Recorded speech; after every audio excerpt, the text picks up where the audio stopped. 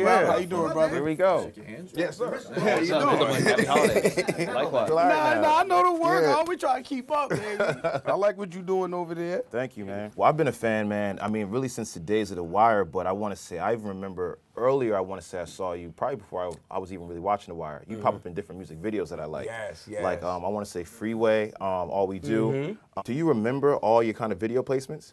Yeah, most of them. It's one or two. The vision is blurry a little bit on it because of how far back it was. But yeah, those were some of the best experiences. Who was someone that was like cool to the point you remember the experience? Well, I'm gonna probably have to say, as far as music video concerned, it was probably when I did Fallen with Maya.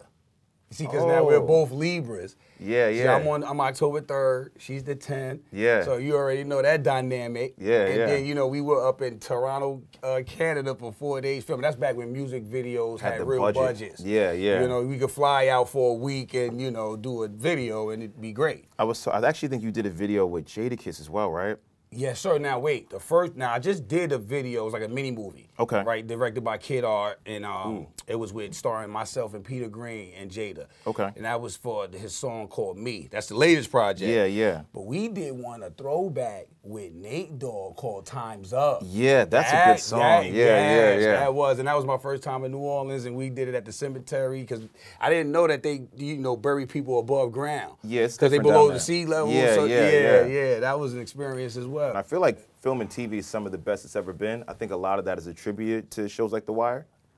Well, yes. The Wire did, you know, kind of like provide a blueprint to do raw, authentic, you know, television, because it's not film, it's television. We got to remember watching TV. And I just trip over how far back The Wire was. It wasn't in HD. No, it wasn't in HD. So when you watch it, you're It's getting the full-fledged effect. You understand? Like, you know, now it's not beautified. It's not none of that stuff. Yeah. So that's what I think people are still hanging on to. But through technology, we're losing it. So no matter how much they try to keep it authentic, you know what I mean? Give you the grit and feel? The filters and everything, you know what I mean? Kind of messes it up for the outcome. I feel like when I watched that show, for me, I grew up in Jersey, so Baltimore's different, but it felt like it captured that time, that place, the dress code, the slang, but also those characters. I'd never seen, I don't want to say I'd never seen because I was like, you know, teens going into 20s, but I'd never seen people that kind of were like people that I knew, some people that I knew on TV, and I think it set the standard really, really early. And I think all the stars that were born out of that, right? Like, yes, I mean, come on, who you want to start with? Michael K, Michael B, Mac Idris, Wiles. Mac, you know, who you want to start with? I mean, all the way down. I mean, you know what, the Lance Riddicks. I can't even think of his name. Wendell Pierce. Wendell Pierce. If I didn't remember that, I was about to jump off the bridge I can't think who played. I can't think who played McNulty. Dominic West. Yeah, I mean, great talent, and I mean, we didn't know what we were doing. I don't care. Don't let anyone tell. We did not know what we were getting ourselves. You must talk about this a lot because my next question is: did you understand what was happening in real time? No, I think I'm gonna speak for the most of us, and we didn't. You know, it was like this. Because we were on the west side of Baltimore filming, McCullough Homes, you know, Dolphin Street, Sharp, Pennsylvania. This is raw, unadulterated Baltimore. In a time where that wasn't far removed with the content. You know what I'm saying? Wasn't far removed. You know what I mean? So, you know, it was like the one eye open, the third eye open for everybody, really, because it was foreign land for some people. I've been to Baltimore maybe 2 or 3 times ever before that. Because we're going back to what, 01? But you might pass through. You might not stick around. You ain't sticking around. You understand what I'm saying? So, you know, that's what was, I think, that most of us got taken aback by. And so it was just like, you know, on set, we getting out of here. What time? What's your call time tomorrow? You know, you get up early, late. Let's go have a drink. Let's go down to the Fells Point, to the power plant. So you guys were really hanging out. Go knock one back, you know, stuff like that. So we didn't have a clue. And then it metamorphosized into this thing. I mean, because nobody was coming with egos. I gotta say that much. It wasn't, and I think it was because of the unknown. There was a lot of new talent too. Right. You know, it wasn't like you had some veteran actors on there, but it was a lot of new talent. Fairly new. And people just taking television to a point where I think it hadn't been. I think it's changed since then. I think Breaking Bad comes in that vein, right? I think. Well, that's my favorite. well, I can't even include The Wire because that would just be biased. So Breaking Bad, and I got on that late. Yeah. And that said it for me. It was like the other end of the spectrum. It was The Wire, but on the other end of the spectrum. Yeah. So really, so then what's your top 5? I'm gonna take The Wire and give that in one of the spots. You can do 4. All right. So Breaking Bad, Sons. Okay. One that's on now that's new, Claws. Yeah. I'm impressed by that. There was a show where if you were to read it, you wouldn't think it would work, but right. it does. It does. That's impressive. It definitely does. The talent, like they all come, Jack, Niecy, even Carucci. Carucci. Yeah. You know what I'm saying? Act, yeah. So yeah, that's one, and then one more. I'm gonna give Dexter. Really? Yeah, that was different from me. I never got down with Dexter like that. Because the monotony of it, but it never lost me. It was so monotonous.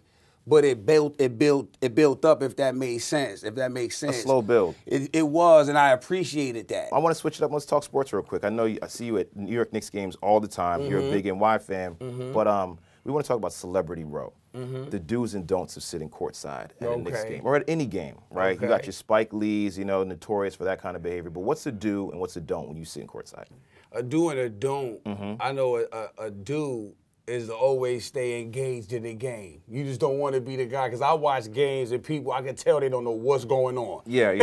So stay engaged and you're sitting courtside. That's the one time the camera catches you. Yes, all right? Okay. And then a don't is, don't get, like, sleepy or lackadaisical and the ball come on out of bounds and then you be oops upside the head. Yeah. You get a Russell Westbrook dive into the crowd. It's always the people in their phones or who's sleepy and tired.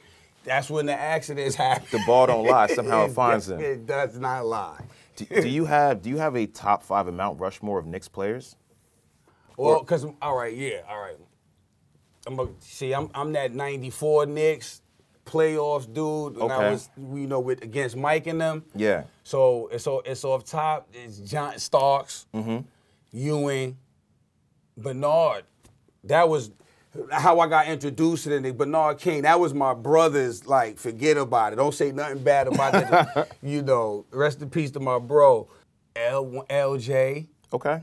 I just loved his pizzazz all around. I don't care really where he was at. So when he got here for me, I was just like, that's... Yeah, I'm into it, yeah. You know what I'm saying? There's no way I'm not into it. And then just because I'm a born in Coney Island, raised in Staten Island guy, Steph. What's coming up? What's 2020 look like for you? So 2020 is looking great right now. We got For Life, brought to you by executive producer Curtis 50 Cent Jackson, Hank Steinberg on ABC. Yeah. And that's starring myself, Nicholas Pennott, Dorian Meesick, Sean Ringo, Joy Bryant. Yeah. So that's a great one, and it's about this guy, Aaron Wallace, who's wrongfully convicted. He wasn't a saint, but what they said he did, he didn't, and he took 7 years and got his foot back and got his passed his bar and became an attorney. This is a real story? It's a true story. Wow. And he got himself out of a 70 years to life sentence, I believe. He got himself out of it. He gave back the state 70 years to life.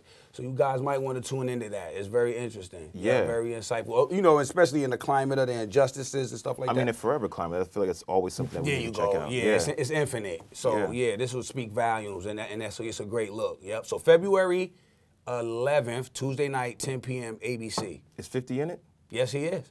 That's all I'm going to say, because That's fair, yeah. That's it. I understand, Yeah. Dude, thank you. My man, appreciate you, bro.